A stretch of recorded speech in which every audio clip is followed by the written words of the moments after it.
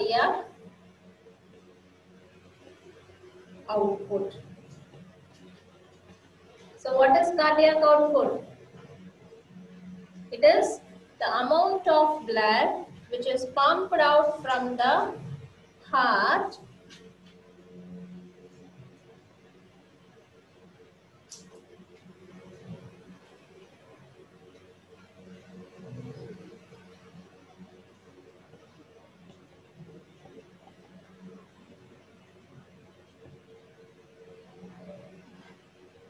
per ventricular systole. That is cardiac output. So you will define cardiac output as the amount of blood which is pumped out from the heart per ventricular contraction. That is cardiac output. And now next you have stroke volume. Stroke volume will define as the volume of blood ejected per beat. That is stroke volume. So when you want to calculate cardiac output, it is equal to stroke volume multiplied by heart rate. Normally the stroke volume is 70 ml multiplied by the heart rate. What is the normal heart rate? We will take 70. So you will get around nearly 4,900 ml per minute. So the cardiac output approximately we will get as 5 liters per minute. This is the cardiac output. So that is the volume of blood which is ejected from the heart. And this also gives the cardiac index. That is cardiac output divided by the body surface area, and the normal value you will get 3.2 liters per minute. Okay, clear? So this is what is cardiac output. So cardiac output is going to be considered as one of the important factor in the functioning of cardiovascular system. The ejection fraction in most of the cardiovascular abnormalities, we will measure the ejection fraction, which is going to give the condition of the ventricular systole, whether the ejection fraction is good or low or normal. Then that is going to make us to consider how the cardiac cycle is happening, because this cardiac cycle, it is the basis of function of the heart. If anything goes wrong in the cardiac cycle, that results in various clinical conditions. Okay, clear? So now we have to consider the end of cardiac cycle. The main thing which we want to consider is the cardiac output. So this cardiac output is also considered as one of the important parameter to be considered when you are talking with the cardiac abnormalities. So what are all the factors which is going to help in maintaining the cardiac output? If there is any abnormality in those factors, it will directly have the reflection in the cardiac output. Okay, clear? Is it audible? Yes? So, now first we will see the factors.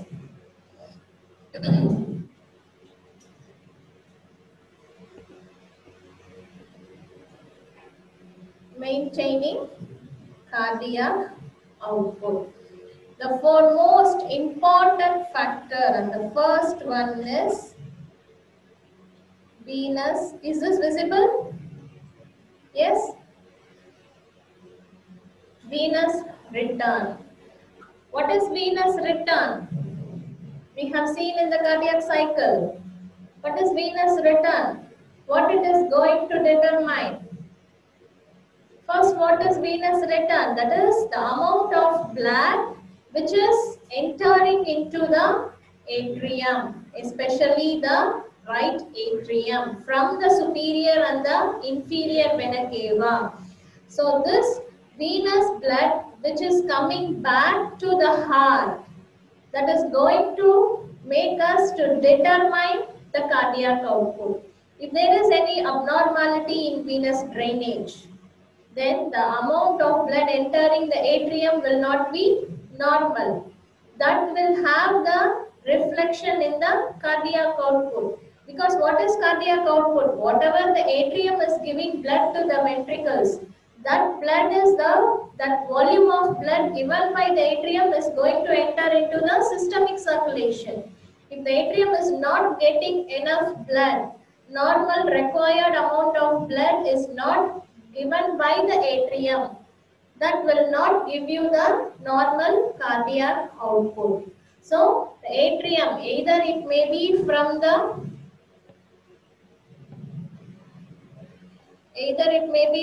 pulmonary vein or superior inferior vena cava, both. And majorly we will consider pulmonary vein. When you talk about the ejection fraction, the left side of the ventricle is mainly involved in the systemic circulation. If the cardiac output is less in the left side, even right side is also important, but more important you will consider systemic circulation. Okay, so if the pulmonary vein is not giving enough amount of blood, it may be the reflection of any pulmonary abnormalities. Or if the superior and inferior vena cava is not giving enough amount of blood, it indicates that reflection in the venous return. So this venous return is going to be considered as one of the most important factor to maintain the cardiac output. For example, if the body fluid is less, this body fluid is going to show the reflection in the blood volume. So if the blood volume is low, the venous supply, the venous drainage will also be low. So immediately what will happen? Less of cardiac output, less of blood pressure, hypotension and its symptoms will be seen. Okay, so all these parameters is being determined by the venous return. If a person is getting severe dehydration, the cause may be of anything. Severe dehydration, then body fluid is less, then you will have decrease in the blood volume. Volume of blood decreased, that will have reflection in the venous return. Then immediately cardiac output is less, blood pressure is less. So just venous return, it is the venous return back to the heart, but it is holding a major role in maintaining the cardiac function. Okay, and the second one, from the venous return, what are all the factors which is involved in maintaining the venous return? So we have seen the importance of venous return and how this venous return is maintained. Since the venous return is having its importance, it should be maintained by some other sub-factors. So what are they? The venous return, which is maintained by, the first one is intrathoracic pressure. As the name, where you will find this pressure? Where you will find this intrathoracic pressure? In the respiratory pump. What is intrathoracic pressure? The pressure between the pleural space, which is also called as intrathoracic space. What is pleura? That is the outer covering of the lungs. So you have two layers of pleura, visceral and parietal. In detail, we will see in the afternoon respiratory physiology. Okay, so that space is maintaining a pressure. It is also called as intrathoracic space, and the pressure which is maintained in the intrathoracic space is also called as intrathoracic pressure. Okay, so how this intrathoracic pressure is going to be involved in the venous return is, we all know the location of the heart. You have the lungs, and in the mediastinum we have the heart. Consider this as my heart. Okay, clear? So the intrathoracic space, that is the outer covering, this space is called as the intrathoracic space, and this is going to be maintaining a pressure, intrathoracic pressure. And since this is close to the heart, this intrathoracic pressure will help in bringing the venous blood back, especially from the lower parts of the body. Because from the upper parts of the body, whatever blood is given by the superior vena cava, it is towards the gravity. So it will easily come into the superior vena cava. But whatever the venous drainage given by the inferior vena cava, it is from the lower parts of the body. So the venous flow should be against the gravity. It means it needs some force to bring the blood back to the heart against the gravity. It is traveling against the gravity.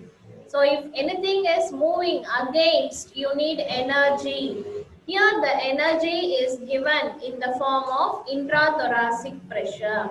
How this intrathoracic pressure is going to exert the energy? It is by maintaining the negative pressure. This intrathoracic pressure will always remain negative.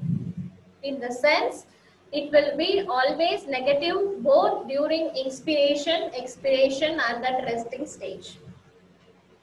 Since it is maintaining its value as a negative pressure, if the negative pressure is there, then it will have the suction force.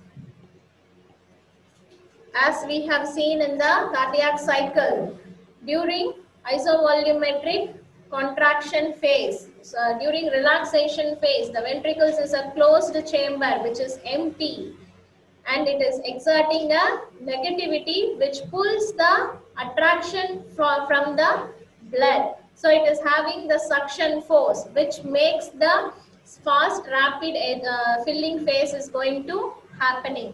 In the same way, since the intrathoracic pressure is maintaining its value always negative both during inspiration as well as during expiration, it will continuously exert a suction force, especially for the inferior vena cava, to bring back the blood from the lower parts of the body to the heart. Okay, so this intrathoracic pressure, if it goes abnormal in case of pulmonary diseases, if the pleural space, pleural effusion, the space between the pleura filled with the air instead of the fluid, you term it as pleural effusion, that will disturb the intrathoracic pressure, that will have the reflection in disturbing the venous return. Then the cardiac output decreases, blood pressure decreases, everything will happen. So that is what is venous return maintained by the intrathoracic pressure. And second one is the venomotor tone. As the name venomotor tone, it is the tension which is maintained in the blood vessels. Okay, so this tension exerts a force, the contraction, constriction of the vessel wall. It makes the intrathoracic pressure, the venous return to be maintained in its condition. And third one is blood volume. As we have already seen, during dehydration or any loss of body fluids, blood volume is decreased. If there is any trauma, severe hemorrhage, loss of blood volume, that will have the reflection in disturbing or reducing the venous return, which will disturb the cardiac output. And the fourth one is the muscle pump. What is the role of the muscle pump in the sense? Mainly the skeletal muscle contraction. When there is excessive exercise, the skeletal muscles needs enormous amount of energy that is being given by the myoglobin, the heme which is present in the skeletal muscles. You call it as myoglobin, which supplies oxygen to the skeletal muscles. So, if there is strenuous exercise, severe exercise, the muscle needs more and more of energy to do the task. So what happens immediately? There is excessive of muscle pump is working out, so that also disturbs the venous return, because this makes all the blood to enter into the muscles rather than the circulation, because muscle needs more and more of oxygen. Here the demand of oxygen given by the muscles makes more amount of blood to enter into the muscles rather than the systemic circulation. So that decreases the venous return. Okay. So these are the factors which is maintaining the venous return. And second thing we will see is in maintaining cardiac output is the force of heart. And now all the factors which is required for the venous return is normal, but the cardiac muscle, the myometrium of the cardiac muscle is not maintaining its contractility. It is one of the property of the cardiac muscle. It is not contracting normally. It is not contracting to the required level. Then, even though the venous return is normal and all the factors which is maintaining the venous return is normal, but the cardiac muscle is having some abnormality. The myometrium of the cardiac muscle is not doing its function properly.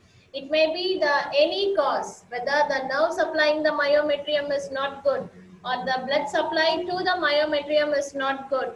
The cause may be of anything, or if there is any infectious conditions, thickening of the myometrium, so many causes, whatever may be. So here what happens, the blood volume is normal, intrathoracic pressure is normal, and there is no excess of exercise, no need of muscle pump to work out in enormous level. Venomotor turn is normal. So overall the venous return is normal, but the blood is still pooling inside the ventricles because it is not giving its contraction to the required level. The force of contraction is defective. So that also makes the cardiac output to get decreased. Okay, clear? So what are the most important conditions which makes the force of contraction to be decreased in case of dilated cardiomyopathy? There is thickening in the walls of the ventricles. When the walls of the ventricles is thickened, even though if it contracts, because of the thickness in the muscle, it will not give the ejection fraction to the normal level. Okay, and other conditions like endocarditis, the valvular defect will be there. The semilunar valves may not open properly, but it is fully filled with the required amount of blood, but the ventricular contraction is not taking properly. So that makes the one of the factor to maintain the cardiac output. And the third one is heart rate. What is heart rate? The rhythmicity. It is the property given by the rhythmicity, autorhythmicity, which is generated by the junctional tissues of the heart. SA node is not normal. What is the amount of contraction given by the SA node? 70 to 80. So if the SA node is defective, AV node will be the one which is now going to act as a pacemaker in the absence or defective SA node. But it will give contractions, it will give the electrical impulse to the lesser level when compared to the SA node. So what happens? You need to make the ventricles contracts nearly 70 times per minute. Only then you will get the cardiac output to the normal level. Instead of 70 times, it is giving only 40 times of contraction because of the AV node. So automatically cardiac output decreases. So that is how the heart rate is making a role in maintaining the cardiac output. Okay, and the last one is peripheral resistance.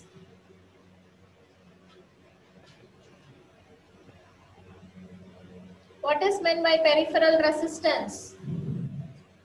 The peripheral resistance is the resistance which is maintained in the blood vessels.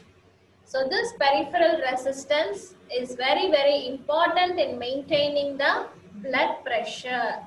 And this is having its reflection in the cardiac output. If the peripheral resistance increases, blood pressure increases. That is also increasing the cardiac output. So this is how the factors maintaining the cardiac output. So we have majorly 4 important factors which is maintaining the cardiac output. The first one is venous return, and the second one is force of heart, and the third one is the heart rate, and finally the peripheral resistance. And you should know about some methods. Just know the names of those methods, how to measure this cardiac output. So the measuring of cardiac output,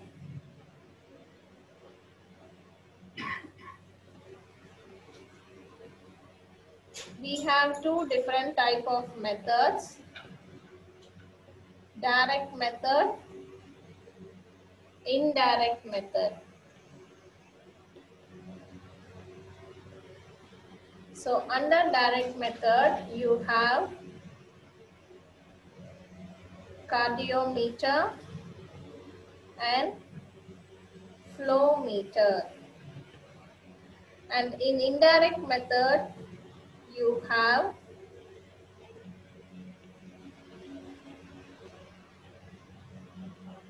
dye dilution method,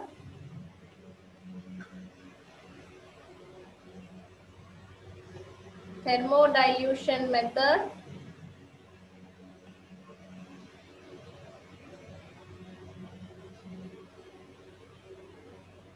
electromagnetic flow meter, and Doppler echocardiogram. So these are few methods which is being used to measure the cardiac output. Okay, clear? Copy down.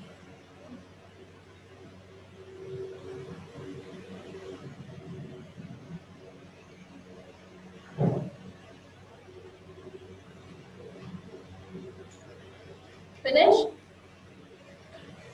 So next, what we are going to see is heart sounds. For heart sounds, you make a table.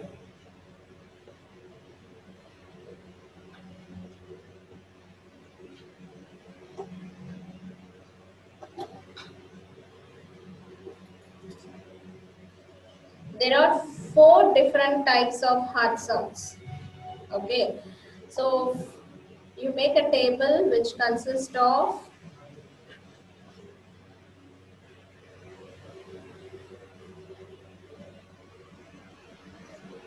one, two, three, four.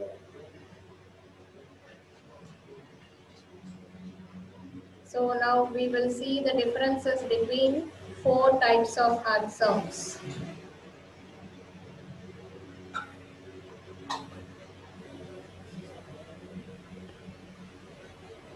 First heart sound, second, third, and fourth.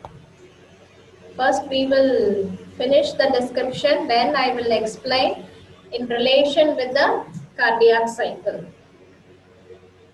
The first one is cause of the heart sound.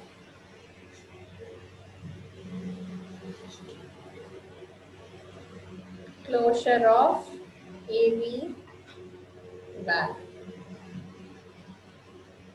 And second heart sound is due to the closure of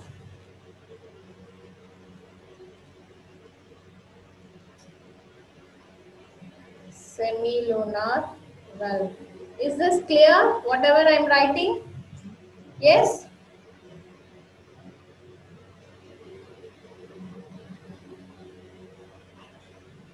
And second one, nature of the heart sounds.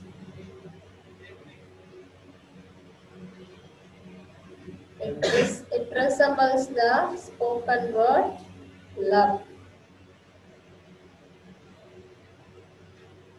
If you say love vocally, so that is how you will hear the first heart sound. And second one is it resembles dub. And on auscultation,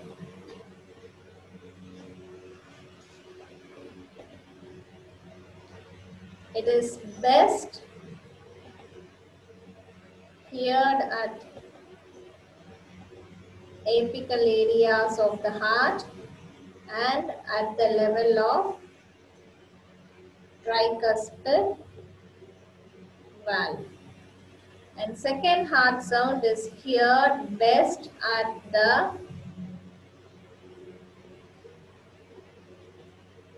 basal areas, at the origin of aortic and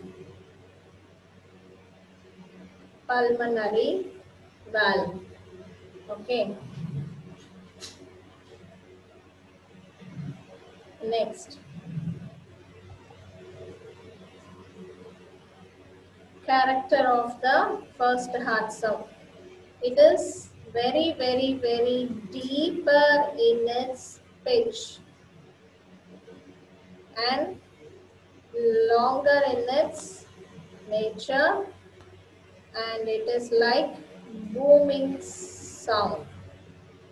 And the character of second heart sound will be higher pitch, and it is very shorter duration, and it is like a snapping sound. Okay, if you describe the nature, it is very deep in case of first heart sound, but it is higher in pitch in case of second heart sound. And the duration is only 0.10 to 0.17 seconds. And in case of second heart sound, it is 0.10 to 0.14 seconds. Almost similar of duration with the first heart sound. And the sixth one is frequency, the number of frequencies. It is 25 to 45 per second. And the second heart sound is 50 per second. And the most important and the last one is which moment or which phase of cardiac cycle is producing this heart sound.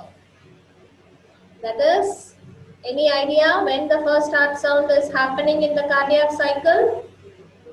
During, what is first heart sound? Due to the closure of AV valve. In which phase of the cardiac cycle the AV valve is closed? Is atrial systole, ventricular systole, or ventricular diastole? Closure of AV valve during ventricular systole. In ventricular systole, which specific subphase? When the ventricle is remaining as a closed chamber, fully filled with the heart, which is building up higher and higher of pressure. During the closed chamber of the ventricles, during ventricular systole, it is due to, turn your pages back. That is why the question is being asked. Isovolumetric contraction phase, during isovolumetric contraction phase.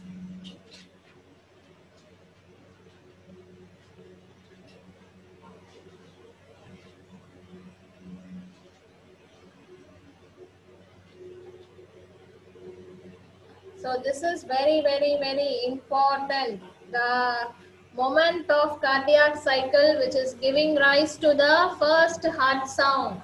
It is during isovolumetric contraction phase of the ventricular systole, which is due to the closure of AV valve. Apart from all the other features, this two features is very, very, very important to be remembered always. Okay, so the first heart sound is during isovolumetric contraction phase.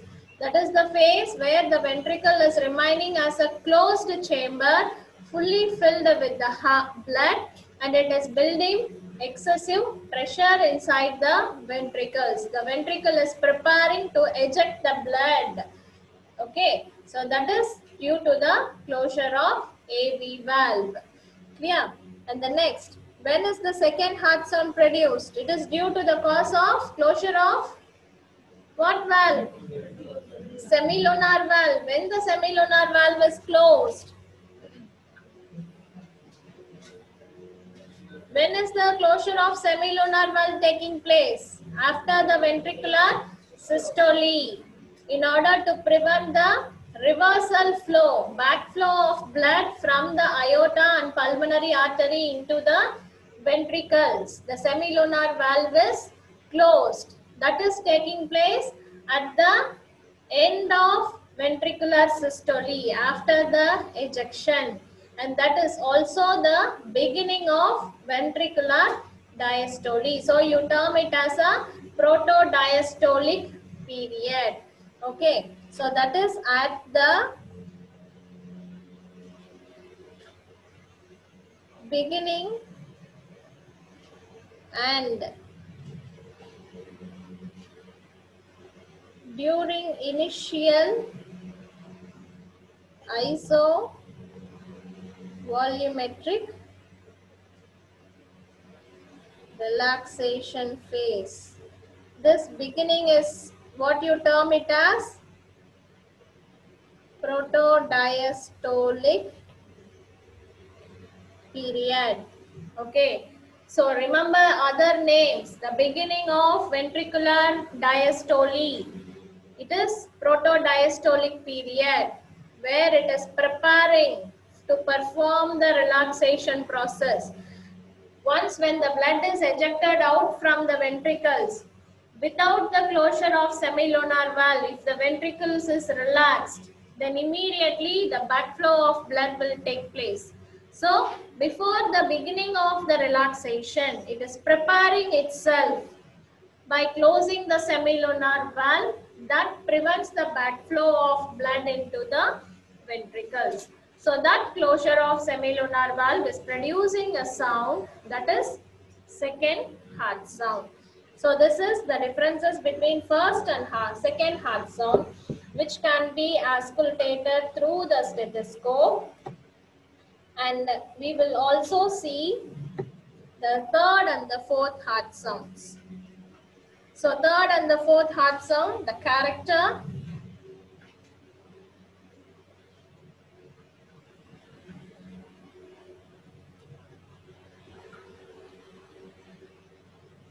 It is very, very low pitched in its character,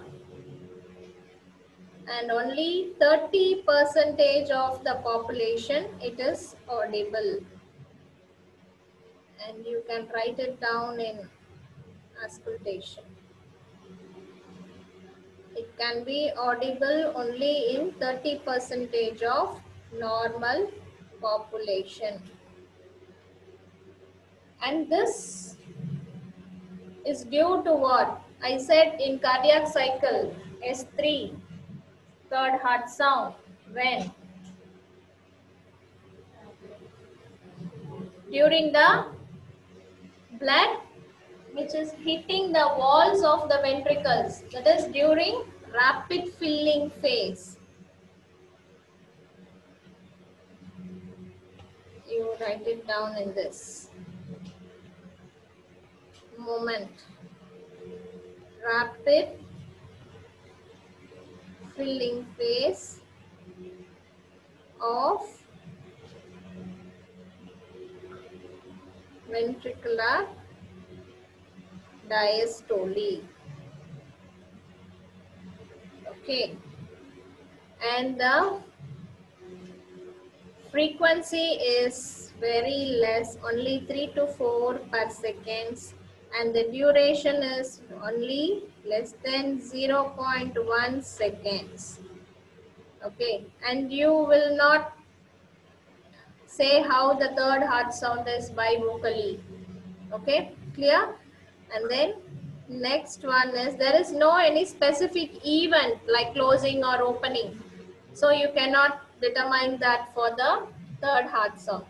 And fourth heart sound, it is also low pitch, and this is audible not by auscultation.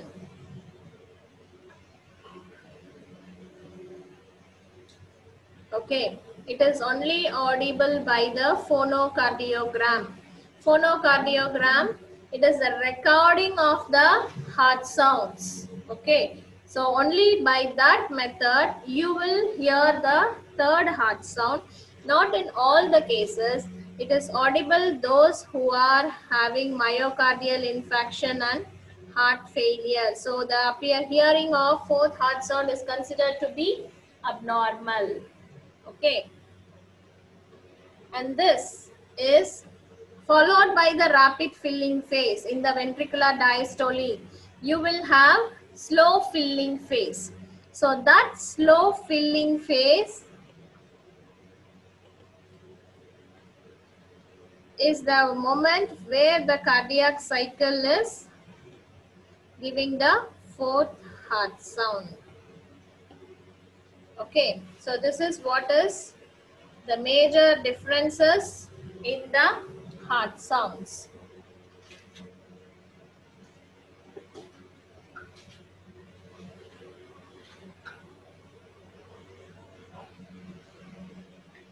And if you want to get the graphical representation of phonocardiogram, in case of first heart sound, it will be like this. This is how the frequency is nearly 25 to 45 per second. Okay, and then it is very deeper in its pitch. So you will have the representations like this in the phonocardiogram of the first heart sound. In case of second heart sound, higher pitch, but it is of 50 seconds duration. So you will have higher pitch like this in the second heart sound. Because see, in case of first heart sound, it is only nearly 25 frequencies. So you have like this. But in case of second heart sound, 50 seconds, 50 per seconds you will have. So it is of very close frequencies. But in case of third heart sound, only 3 to 4 per second. and it is very low pitched. Even you cannot see the representation. You will get the graph like this. And then in case of fifth heart sound, you will never, fourth heart sound, you will never record at all. You cannot see any pitching in this fourth heart sounds. This is how you will get the graphical representation in the phonocardiogram. And normally by stethoscope, first and second heart sounds can be heard. Okay, the first heart sound is best heard at the apex of the heart and at the origin of the location of tricuspid valve. The second heart sound is best heard at the basal areas of the ventricles and at the beginning of aorta and the pulmonary valve. So this is the two locations where the second heart sound is heard. And third heart sound can be heard in the stethoscope, those who are having very thin chest walls. But it is very rare. Only in 30% of the population you can hear the third heart sound by stethoscope. And commonly through the phonocardiogram, you can hear the third and fourth heart sounds. Fourth heart sound can never be heard by the stethoscope. It is very, very, very rare. And the fourth heart sound is only recorded in the persons having abnormalities like heart failure or myocardial infarction or any other heart failure related conditions. Okay, clear?